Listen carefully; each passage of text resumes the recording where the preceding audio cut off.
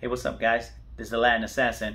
I'm gonna make a quick little video as to how to set your brakes on your bait caster. So I fished the Sealy's Big Bass Splash this weekend. I happened to cash a check. Nothing to write home to mom about, but I cashed a check. And I was with my homie 207, and he noticed that his bait caster, he wasn't able to cast as far as he thought he should. So we initially thought that it was his line building up memory because it had been on there for a while. So we took the line off and we noticed that he still couldn't cast as far as he should have. I was going to question his arm strength, but I didn't want to go there. So what I did, I asked him, hey man, how do you have your brakes set up? And then he asked me, brakes? What are you talking about? What do you mean brakes? So I showed him a little quick on the water tutorial how to set his brakes. And that's basically what I'm going to show you here. Right here we have a Revo STX, which is a higher end Abu Garcia reel. In the middle we have a Bass Pro Shop higher end bait casting reel. And on the right we have an Abu Garcia Revo S, which is a middle to lower end reel. And the only reason I have these here is so that I can show you the difference in brake systems. So we'll just go through that real quick, and hopefully this will help you not eliminate, but lessen the amount of bird's nest that you get, but maximize your casting distance. All right guys, so here we have our Revo STX, and we'll start off with the STX. This is again Revo's or Abu Garcia's higher end reel. So in order to access, here you have it. Well, let's start off with a magnetic brake. So the magnetic brake is here. This is your min, that's your max. Now, it's an older reel, so they got scratched off. But if you are barely starting off with a bait caster, you want to put this closer to max. Right now, mine is at the min, but that's because I've done this for a while. So in order to access the second set of brakes, you need to unscrew this screw right here. You just basically unscrew it, and once it's unscrewed, you pop that out, and you're able to push this up. Now when you push that up, it'll give you access to the other part of the brake system. So in here, you see the mechanical brakes.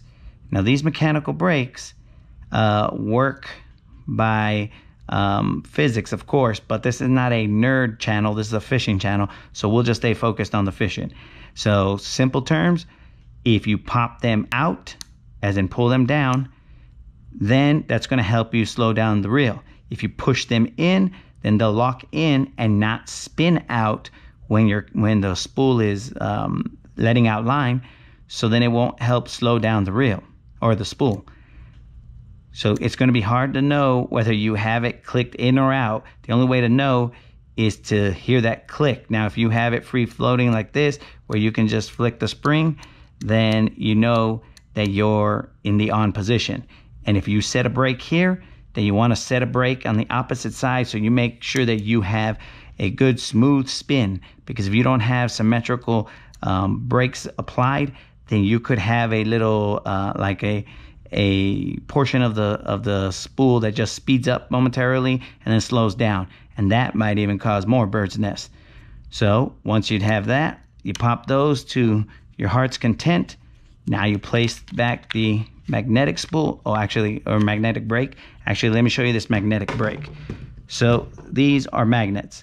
When you change this from min and get it closer to max, that pushes out these magnets. These magnets will get closer to the spool, which is causing it to slow down a lot more than it would if you had it at min. So I'm not sure if you can see this, but I'll just put them to max, and potentially you'll be able to see the magnets get closer. So now you can see a little lip right here, and that lip shows you that the magnets got closer to the surface, essentially closer to the spool itself. So I'm going to put them back to min, because that's where I like to have them. And then all we're going to do is place this back the right way, not backwards. We're going to place this back, and when we place it back, we're going to tighten this screw again, and then we should be good. So that's the way that you do magnetic and mechanical braking in your reel. Now that's the same on the Bass Pro Shop reel, but what I do like about this one is you don't have to unscrew it. all you have to do is pop this little puppy out. There's no unscrewing at all, and then you can move this. So you remove the faceplate. Same concept here. You see the brakes on one side, and you see the mechanical brakes on the inside. So once again, you just put the brakes to whatever you feel suits your capabilities and set them up accordingly. Now on the lower end Revo SX, you'll notice that you don't have the magnetic piece. Now this is 207's reel. He broke this piece off trying to open this up rather than waiting for me to tell him how to take it off. So you unscrew this and then you pull this out, and now you have access to here, and you'll see that all you have are the mechanical brakes. So that's essentially what you're paying for, and bearings and things like that. When you get the higher end, you're paying for the magnetic brakes and more bearings. So we'll put this one back. We'll give credit to 207 because we borrowed his reel. We'll attempt to put it back. Okay, the other thing you might get is a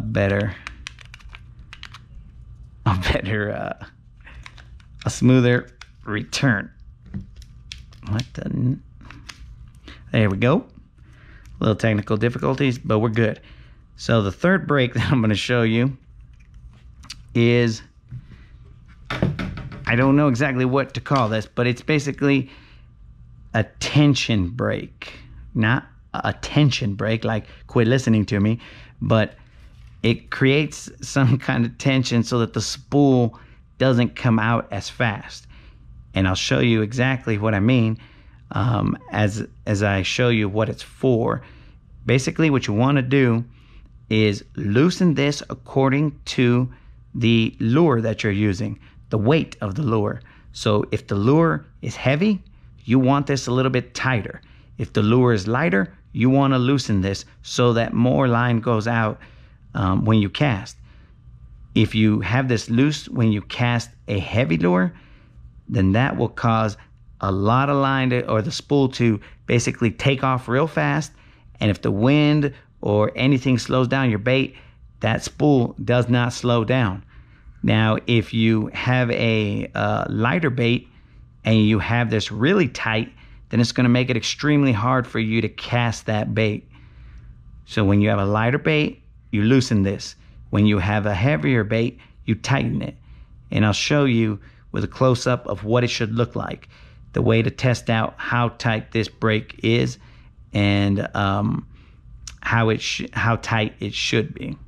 All right, in order to set what I refer to as the tension brake, that little circle on the side of the reel, what you want to do is you want to have your rod at about a 45 and see how fast your bait falls to the ground.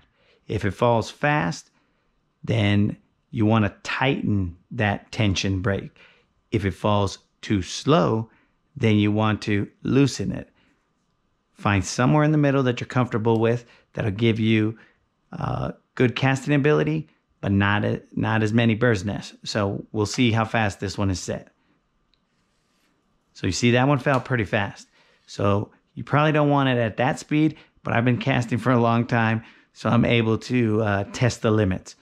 So now we'll just tighten it up a little bit and we'll see how fast it goes. See, it slowly goes down. That's a little too tight, so I'll loosen it a little bit. And that's a little too fast. That's a decent speed right there.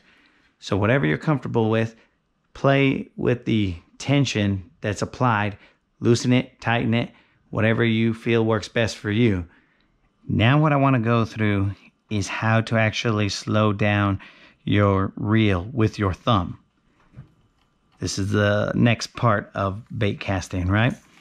So some people slow down the spool by keeping their finger on the line. I tend to not do that because it'll start balling up the line over here almost loosening it to cause another bird's nest. So what I do is I place the edge of my thumb either inside or outside, and I let it rest right on the spool. The side of the spool, as you can see, there's a little bit left. I mean, even if I had more line, I would still put pressure over here or over here, as opposed to placing it directly on the line as I'm slowing it down. Because as I'm slowing it down, if the line starts to back up, I'm forcing it to back up even more and potentially starting a bird's nest. So what I want to do is I want to keep it here, and then just, if it goes down, I slow it down on the side, not on the actual spool itself. I'm using this, I mean, not on the line itself. I'm using the side of the reel, the side of the spool to slow it down, not touching the line at all. So that's how I prefer to do it. But I do know that a lot of people prefer to keep their finger on the line and stop it that way. Now, if things were going crazy, then I may just stop it with my thumb right here on the line. But if everything's going right, then I just slow it down here on the side, just basically the metal part of the spool, and slow it down that way. Remember, tightening the tension brake right here allows your bait to fall slower, and loosening it allows your bait to fall faster. And you need to change that every time you change the weight of your lure in order for you to lessen the amount of bird's nest that you get. So if you set your brakes, you should lessen, not eliminate, the amount of bird's nest that you get. So hopefully this gives you more time on the water fishing and not messing with the bird's nest that are bound to happen, but hopefully this way a lot less. Peace.